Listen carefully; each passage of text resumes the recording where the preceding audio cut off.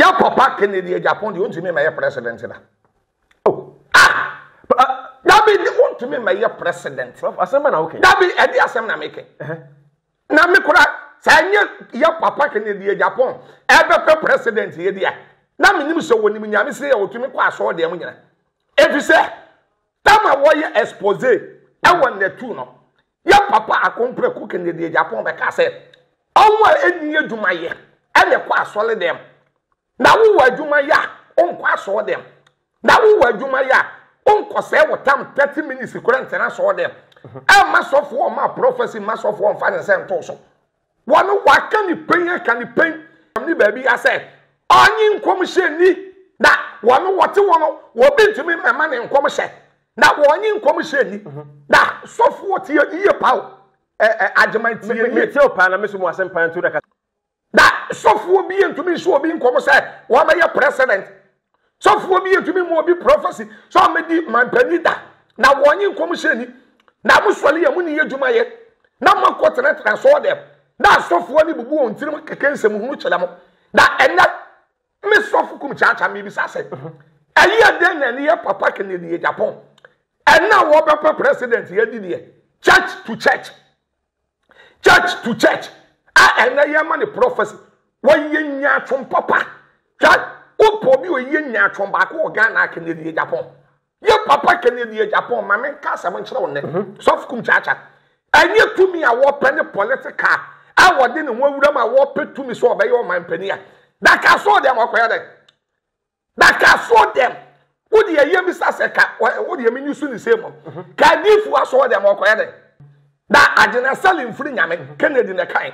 ya papa Kennedy Agyapong sa agena salim on na so bi so on na kasa kama that is say won na kasa da no agena salim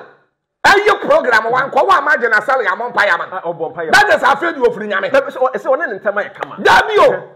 obi a won firi nyame ne lu kwan so obon pa yaman masa kasa yi o na me nsa ben dabi nyame ma han ya botere baba nyame mo botere da so Kumchacha be so stadia enkane sabe na Kennedy kasa na sabe wo ye ne ya ma bi ni ade en na wo president ye die na oba o te so abofo anti president no de masa forget what you mean the president o man masa ade asem na en kom shaka si abai kom shabe dabi tire me ye ma me nchen ya sa me mo mpa ya ma no na prophet Kumchacha o be ka kire me say me be se me di president di mpa ya ma me sa nkwase mpa ibo we me mo dabi sa nkwase mpa ibo we me mo o ye sofo no o ba o je sofo me ye difo waso woni difo bi ye ni Ghana ha ati di am sofo Kumchacha me kan say ye papa Kennedy Agyapong awo vision awo ani swade hu say wo de baba ba ye Ghana yie na Ghana anya ne ntoma pafra na mamuo no abro na nado de ye no so a da de no mfa say enum de ye ni nyansa na emwa na ko hwa edifo na mo no mo de ebi enwo nyina ebi de won ye fono da mo sole enkwase enkom hye ne ade na da wewe hwa no papa bi asomo ewo social media no so a no papa bi asomo social media no so a KPP kum People's Party ye be kum hia ye kum ekom ye kum awotele it will be obeto aba ma Kennedy Agyapong bi a won to ma me na memra Abusia summary ye ma obia afishiapa ai ye ma ofishiapa de na gise summary ebrene afie chance ya afie ensaka prophet Kumchacha kum party because one na eda no na founder leader ai ne be twinkomo ne be kase enne eye da sonko ye pie mu woni fie hanom no bodyguards ahodo egu ha ene nkrama ahodo egu ha enim sa hanom ye flasa house dia ye bebusa no ye busa ne se adenti ne obi ye wo sofo na amanfo e guide na nkrama no se e guide enim sofo so eye so be fa bodyguard for mo ma guide wana ene prophet Kumchacha ebedi nkom prophet ahodo bebre ana aba ebedi nkomo e de afa ho abusia meka se asofo pi ahyenkom na meka se ebi efa ana se ya hye eye onamo Kennedy Agyapong Agyapong se enche ya me yadmo be man panyin prophet nso e preman panyin edi ye bebusa no wono so adwen kyerɛ fa this issue so e ho Prophet, we dey need mu, ye be ma official pa. Me nia me jo so.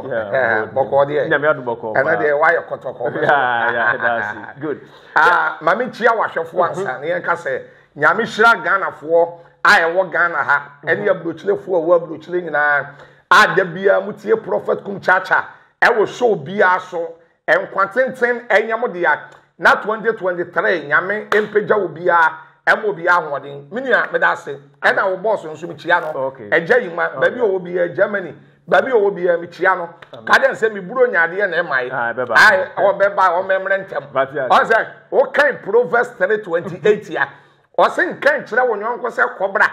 na wo kena wo de bema no e wo bre wo ho eti eja yima e wo ho o dumi nkase ni wo to mfa mi buro nyaade mre me ai ye issues na ba ja me hu se wo yesofo aye se bodyguard fo ne nkraman ade nti na oja o masa de ya ba wa kwan mu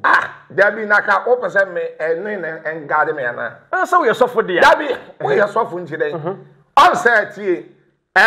o ba ha no em say bodyguards won dodo wo be say more than me instrument kan yakoba 20 sa na ye sa pa na ye sa na ye ene nkraman so wa sa na ye efisa mama nka asem chowe so fufa bodyguard ya enye boni o ade na so fufa bodyguard ya boni twa ye system yi a ye wo mu Ghana hai sa want to tu niam yi a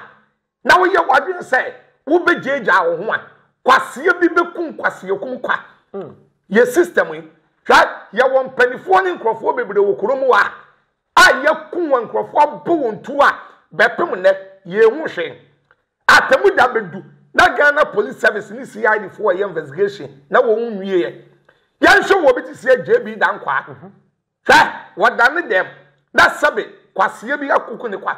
ye hwe wo bi ti se mankesim MP metumi di aye reference bebre e di amount twa anas ni pai amede soale asehan yeah am I sorry ya won krofo bebre wo kurum wa enkrofo di won aboro pa twa mame kyerɛw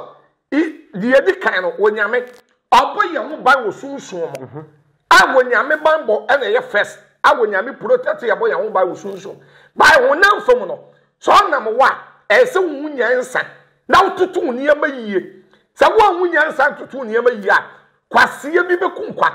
eti me pese me ka kyerɛw sɛ so fufa bodyguard ya enye bone na obi guard sofo a ede na ebo na Ghana ha no me hye bebre mu se sofo ni kwa so kofa police na se bodyguard so wide we sana asa wo ya homaso ne ha dabi na ba kwa mu sankrofo na dwen bone wo ntirim sankrofo no na Yesu ni Peter nam no na sika nkuta Peter Yesu ni Peter nam no na sika nkuta Peter ama soja ni bi be ye worof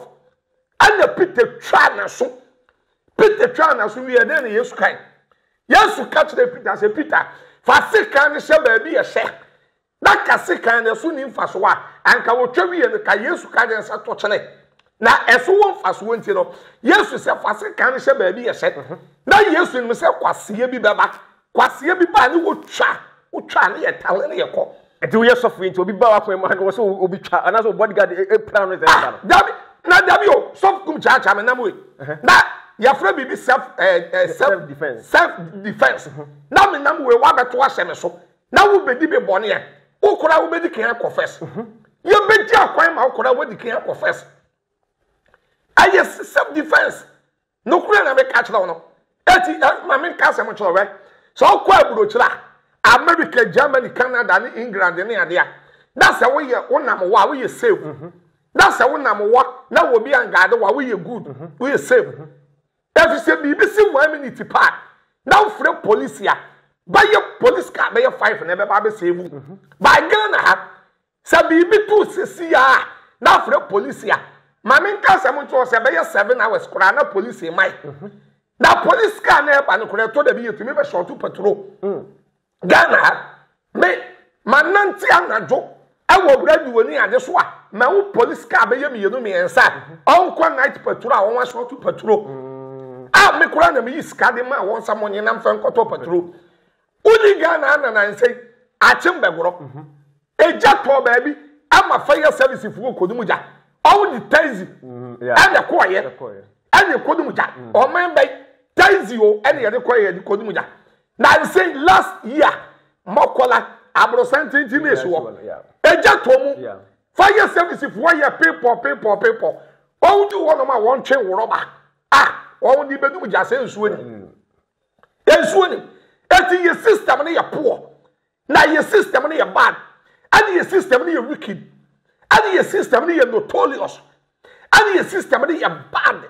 It is a one number. Now one number Ghana. Now 1 to 2 near my year. Now one should show near my. Now quasi be proud na quasi be kuwa. Me se me wakunkwa. Eti wo bi ntumi ka say that dem no so fukum chacha na mo na bodyguard guard no na ni fie nkramenguo kani ni nkusie ni nyina mo na me fengu me fie da kwasampa ni wa be pra me. Eti say wo pese from now going no a wo prema mpanyina so wo prema mpanyina edi no ye behu sa no ma we sa akopim say oni so ade no beba na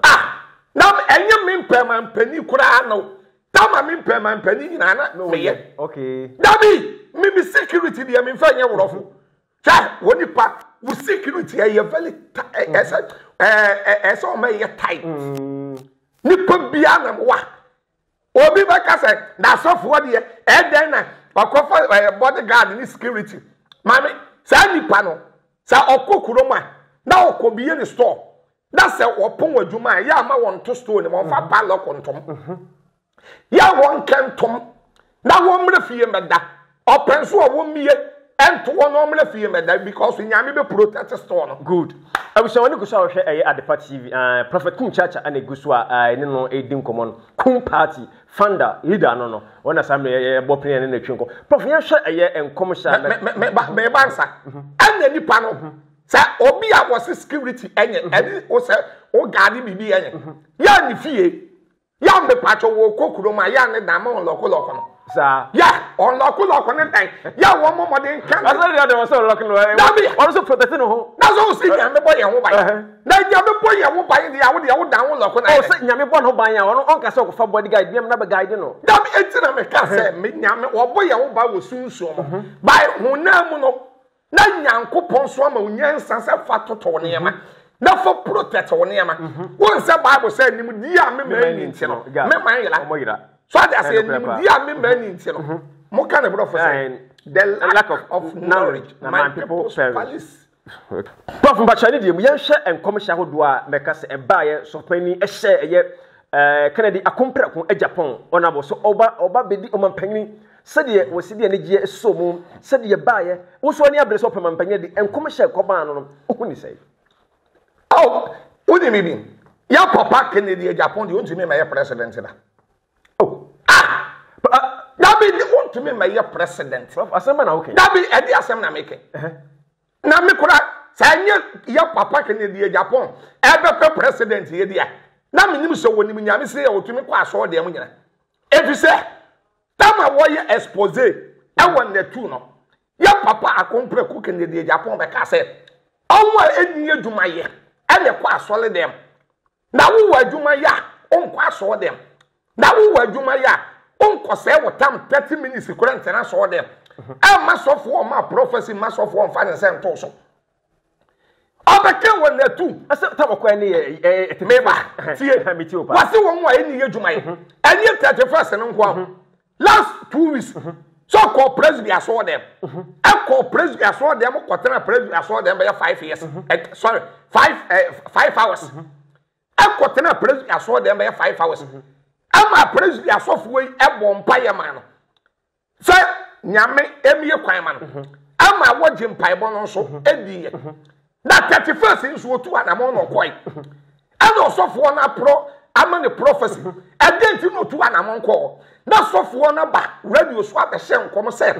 ya papa Kennedy Agyapong 2024 be ya president and ya papa Kennedy Agyapong so wonu waka ni pen awon na tu ni oman FM ni ba bi ya se onyi nkom hye ni o atress no se enya o kasa edifo atofo etebia no no hu se papa ne ya papa dabi wase wonyi nkom hye ni na de no wase wonyi nkom hye ni na wono wote wono wo bintumi mema ne nkom hye na wonyi nkom hye ni na sofo wote ye pawo agemantie ni te opa na meso mu asempa ntu da kasa wase wonyi nkom hye ni na tama na ya papa badu kobi Asian come those days etia abanya na wowo se nyame ye bibi a kyerɛ na na ya papa baduko bi ɛnom ne ade ye hyenkom ada na ye papa Kennedy Agyapong wan fa nye baduko bi nom na wan fa nye asɔfo e kan wa ɛhyehyɛ se nkom ne ade na wɔse wɔnyi nkom hyɛni na sɔfo bi entumi nso obi nkom sɛ wo ma ye president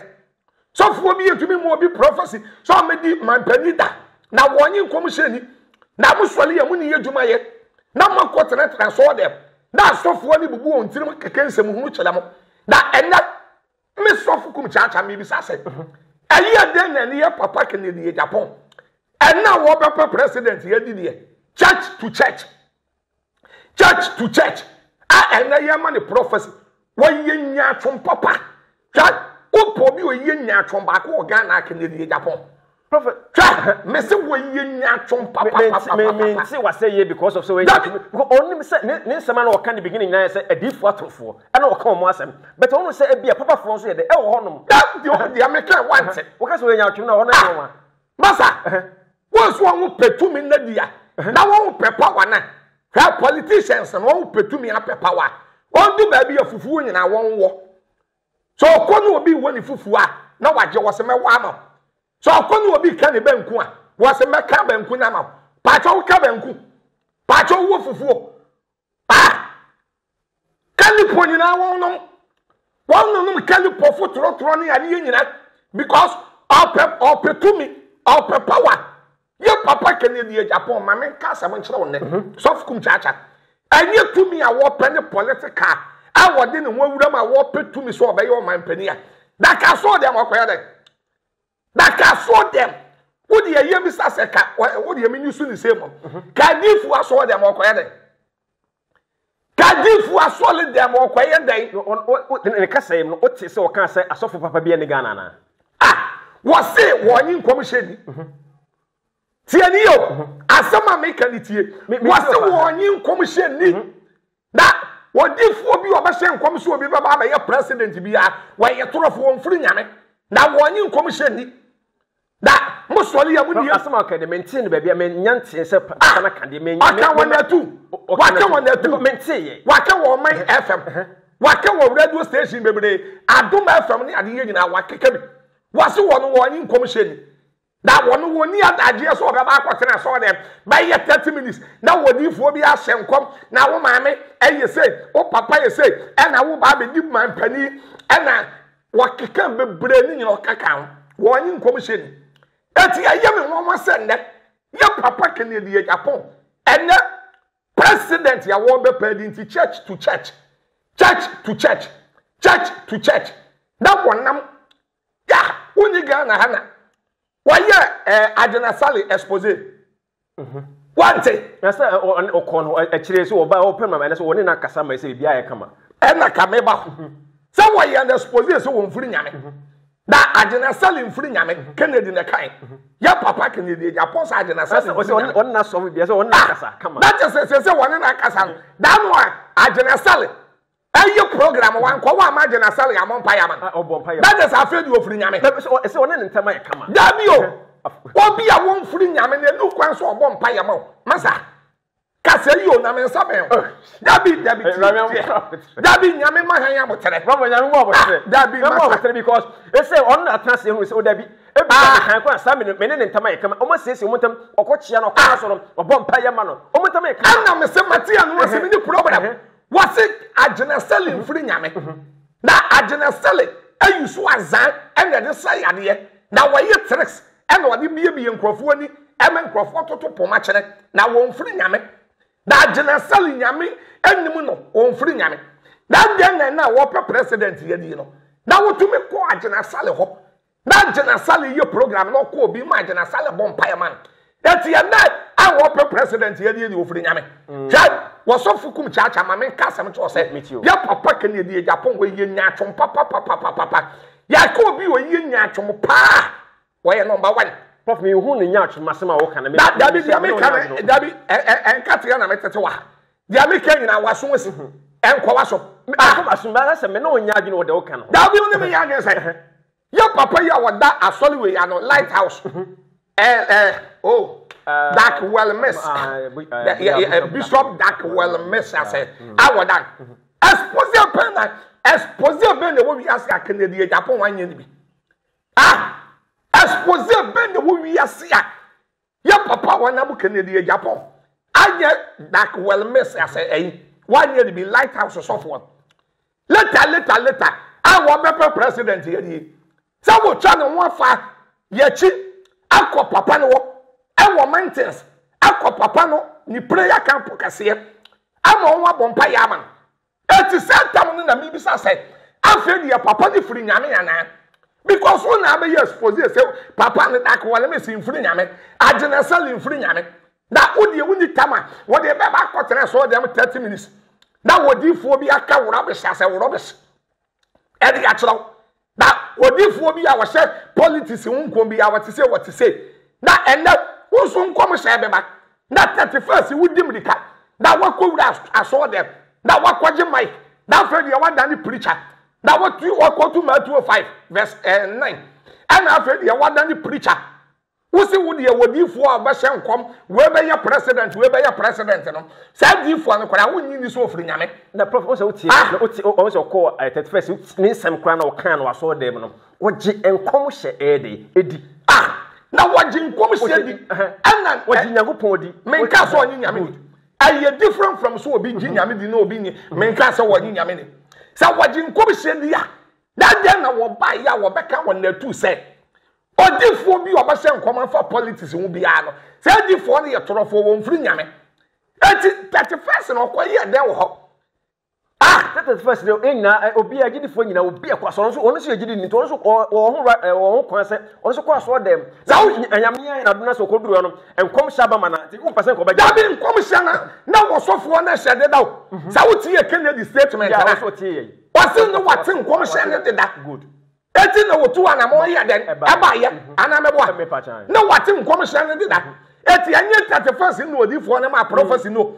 na wodifo na ma prophecy did that good ja message wo nyina no masa wo ye nya twon papa no kora na me catch no asof Kumchacha so steady a enkane sabe na Kennedy kasa na sabe wo ye ne amba bi ni ade en na wo president ye die no ba o te so abofo yeah well let's dabi aso onim kasa ase wonim kasa kura anti president no de masa forget what mean the president o man masa edi asem na enkom shaka si abai enkom shaben kom shaben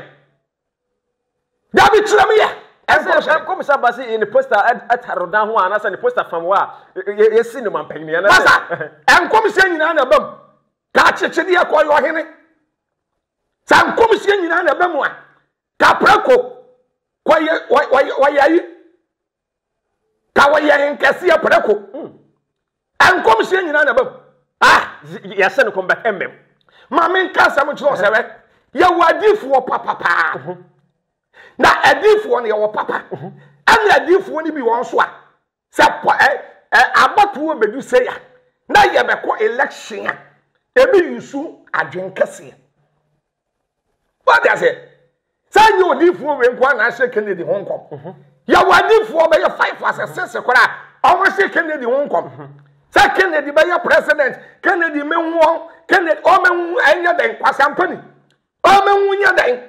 At your different be your one. You me a cassette won't come. You were different with a war path. Now you were different be on swap, or you swag and Cassian. So I won't say Kennedy was car. Ndi pede okay o pese o kire se bia obi a yusu adwen kese na ade ahye ne nkoma na ze mesi ebinom ya meka ni tie ni ye asemo of Kumchacha meka tie ni ye ebinom adifuo ni bi sa we kan wen kom hye adifuo ni bi ahye adiafo na bu Kennedy Agyapong adifuo sese asese na piaba obi anso yo so wo me ho no obi ya waso womra abi yusu adwen kase ya mangam so won se Kennedy wo ska bibi wona wo eti anya wo ba ya be ye bibi ama wo na nya infra poemu odu a enyama to table so ati e bi yusu adwen eno wo de ye it pro wo ye sofo ona bo Kennedy Agyapong ebetimi aba wo nchen obeduru wo nchen a obe receive no ana ba ye de ele sema na be ka kire no every di wade ba unya konya se ene wo ba wo nchen ene wani ma every di wade ba na so wo ba mpai ba na se e bia wo ye sofo nti wo so ba oba me nchen a Some mom pay man. That prophet Kumchacha over catch me say, me pese be the president di bon pay mamia. Sam kwasi empire bo we memo. David, sam kwasi empire bo we memo. O ye sofo no oba o nche sofo. Me ye difo. Waso woni difo bi ye ni Ghana ha. David, me ye difo. Ano se woni difo bi ye ni Ghana ha. That difo bi ye ni Ghana ha. Wa ye papa. Wo yusu ni nyina bomu odifo bi eni Ghana wo ye papa na difo bi a wo be se politics won kom bi a na se difo no wo no mfiri nyankopon mfiri nyame katina mame family ya ketwa Niger any example ati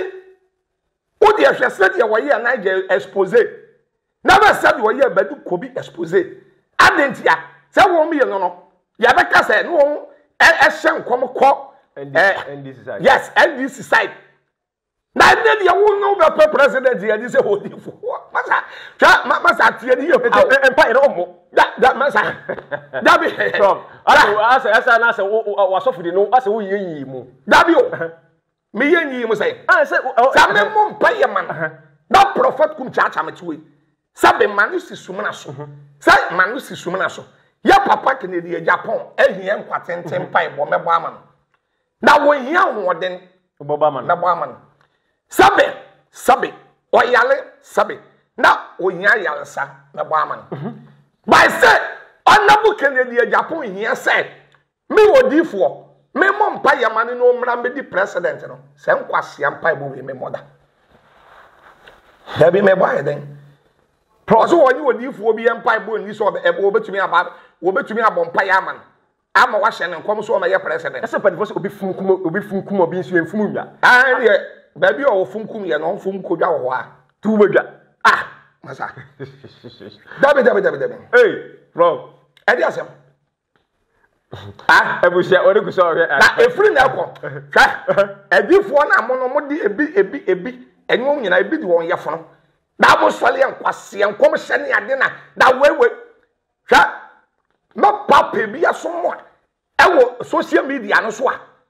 no papa bi asomo social media no so a basa edi asem na woka efa era Kennedy Agyapong komprenko eho se da manfo hye ne ho nkom no oh masa babure yaman game da Kennedy na kwara mesi babure na wono wa wenu se yaman game ba won so wo pepawa wo petumi o pepawa wo petumi obi papa wono petumi a wo se ne nkasa ye mun ne bibia esesa na se ye na se de ostie na wo se wo yesa Ghana politics no sa wo petumi a da pepawa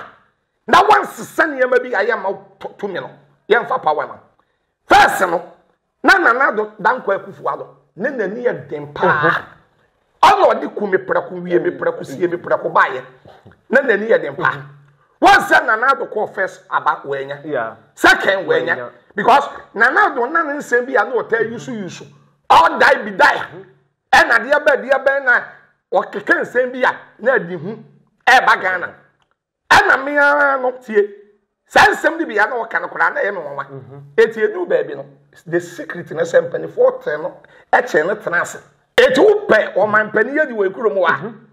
Hai, ebi fotoro. Ebi nu kalipu. Ebi kura kwaji nkrofo ne yamasi. Eti de ye ken ye ni nyina no eye political power. Yes. Eye political power. Sana me sofu Kumchacha. Prophet Mpacho eni di mu meka se nyame adom. Wo ni so ade hu bi se o be pere anaso o be pere mampanye di wo Ghana ha. What eye political party what the KPP Kum People's Party. O hye o gina bre. Na do tutu ewura Kennedy Agyapong Agyapong onabo ho wo hwa fa no wenu a wo suse wana edi no je betima di mampan no Ghana Ghana fo bato abama ya papa Kennedy de won fa tumi ne Kumchacha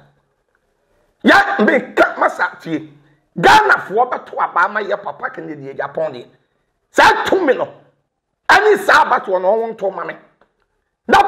prophet Kumchacha me medi president e de na wo ye soro ho e ye wona bo tie ye mfasa ba ya papa Kennedy Agyapong ontumi keep secret ontumi keep secret sa what a flat house and a Jubilee house that's a masa na kuma ne ba o man no ye secret wo nation ni mu bi obeba beka sasa na ye because on possible chat no wo de ade bi anya besi dabi your secret is your power your secret is your power oni po bi ya untumi keep secret bi ya wo bi beka na sama chere wa wosuro sa untumi keep secret wo bi beka na sama chere wa wosuro untumi keep secret sa akoma ne kuta ne ba and some of what can say was son over prema say what change was son any person was a son way was son any be answer sorry kwa na say nyame adum o kwa churches o mo yem paibo bibia and adanko da dey adanko da dey na da bio your papa Kennedy Agyapong so woni so ade hu na wo vision ade no mfa ma nanado na nanado mfa nyo man ni o so no aba no be disu Ghana da bitie sa wo ya me sofu Kumchacha metiwe me ni political party ya na me ni NDC ana me ni MPP me maba nyina so na 2016 me to maba ma MPP 2016 ana 2020 me to maba ema MPP efise me frache ma pega ana me sem free chebi me ne nanado nyina free kuro ba ko okay eti na me matranse hu say Achimuni maye president da. Uti me ti opa prophet. Achimuni maye president da. Sa achimuni maye president da ya so Kumchacha. Ya se the opa de akokotoko no. Yenye na boro good. Eti mento maba e ma nanado dan kwakufu ade no maye mampani mame. Eti 2016 ya ni attach ye ni nyina na dache bi. Ya kwada what 3 days. Ya namasikam. Ya namosem kukurantumi tafo asafo apedwa enkoro so akoko ya nam wonyina sade beya yenso president be free eastern region aba eti dia miss of Kumchacha me kan say ye papa Kennedy Agyapong awo vision awo ani swade hu say wo de baba be ye Ghana yie da Ghana anya ne ntoma pafra da na mamuo no aboro nanado de ye no so a that then on fast any any nyansa na mo wad me bi sa koso yima no o se ne de obi akipu ne secret we se ne de no so pese no so ye no de bagi ne dini enti obi akipu ne de te wo bobo ande no se Ghana fo gi ne tumom to ba mana basa isifu ni salifu ni nyina ye fufufufu obi ane de masa obi ane dini isifu salifu eye fufufufu security no watch mine ni nyina mo hwe ne ye maso eti me no da bi ya me kasa Ghana fo beto abama ye papa Kennedy Agyapong de ye to abama prophet Kumchacha aye KPP aye kum people's party ye be kum hia na ye kum kom na ye kum awon chele eti ye ba ye digidi pa de ba mani bra no 2024 gase oba ye Ghana yie basa da kami ko to go yie oba Ghana yie de beta da kami ko to go yie ana me so maka me policy di amagana sa me ba obi nti sika nko han dan 1 year any 2 years sa de ye betwam okay sa would ade ya dom na prophet Kumchacha me ba na KPP me ba every month bia no bia betu ya dan ka okay every month bia na wo bia betu ya dan ka because abrabo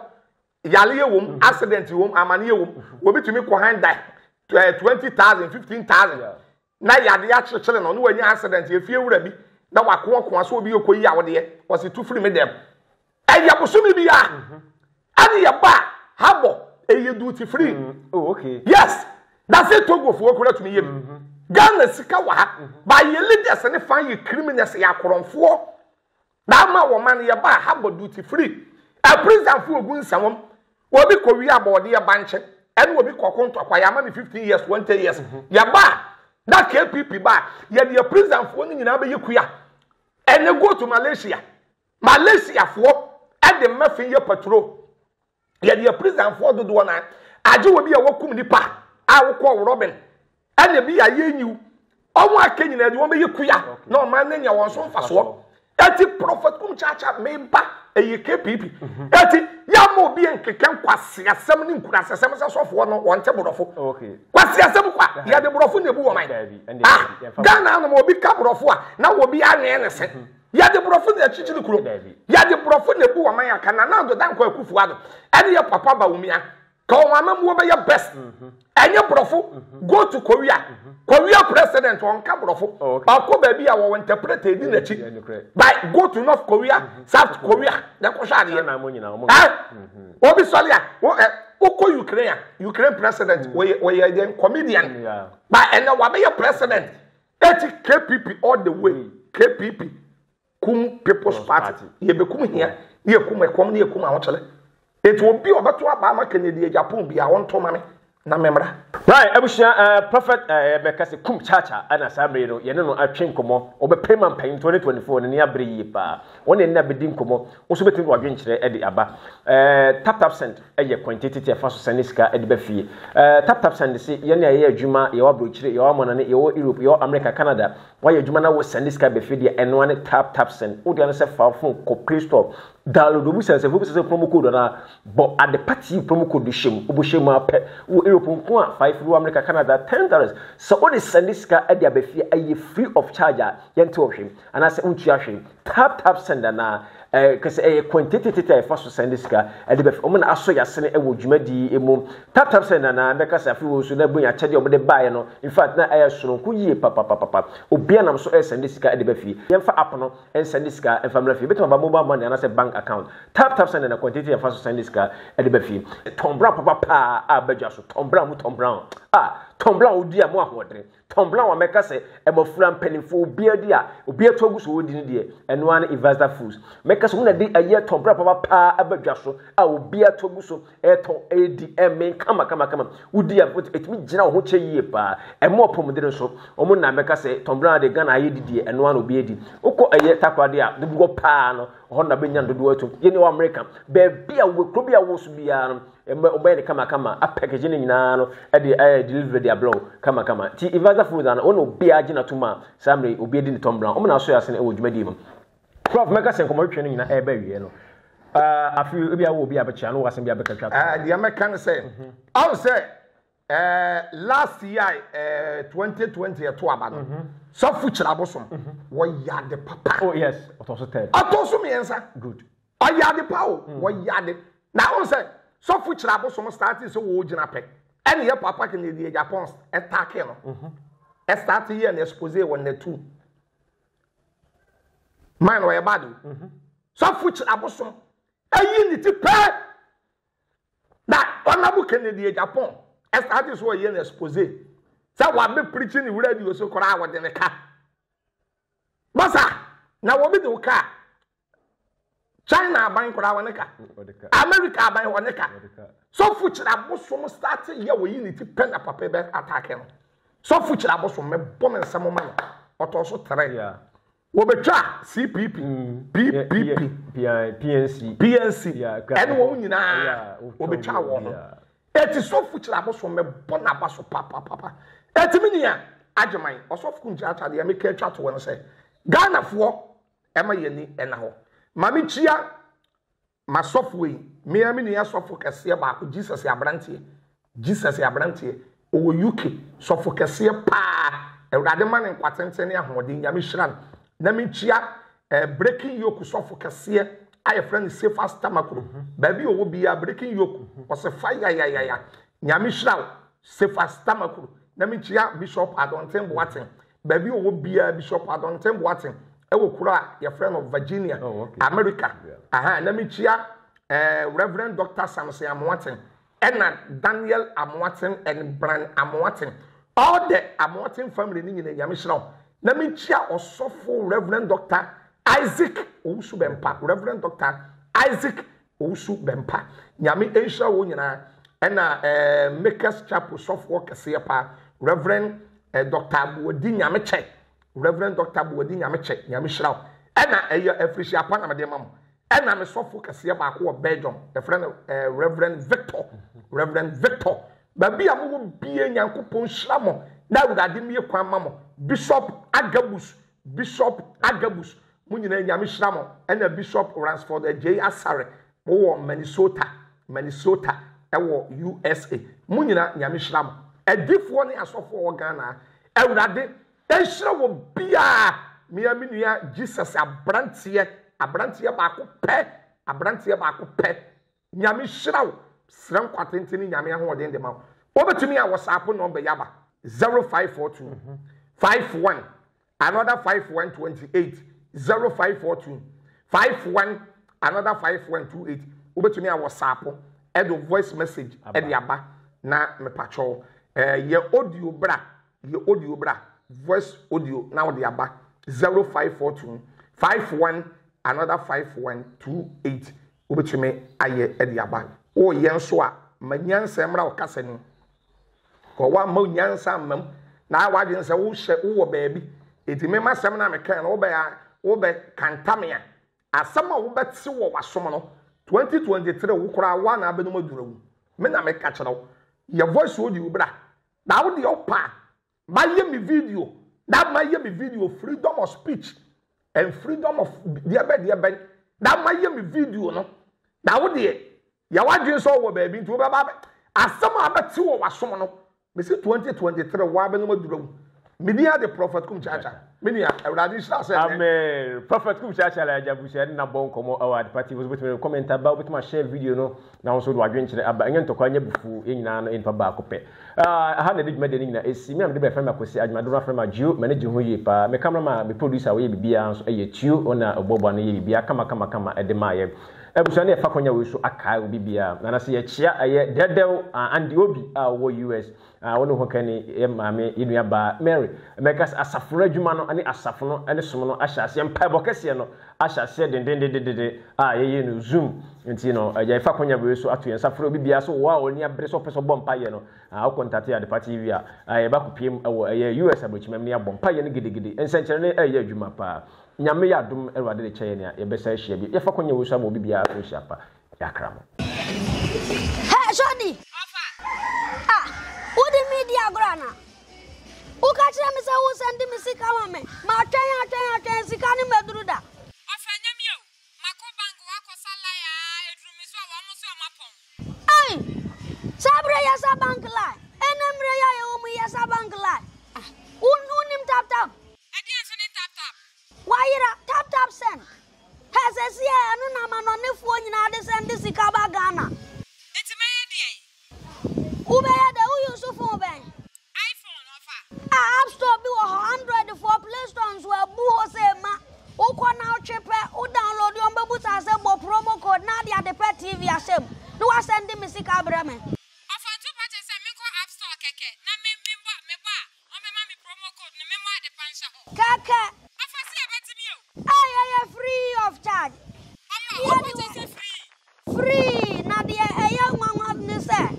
usandi asima pena bedru utimi de to me mobile money anasa bank account fatum me twan wose me sani e won so be ka sisi e 1 minute si ofa ha ho me ko ho sisi e why dia pa yero hu wa mo ani amientem na tap wo ho na ko bank tap send sesi ya bibia ni so tap send na wo so eno na manone fo obi asom twitwaje atum say yan send sika pa enfra manone mbra Ghana ayade ba ko pe tap send ankofo ogusu anopa wi anwumra ahomate obi send sika onua unim tap send ene ya mamu ahu tap send rate mu kenkon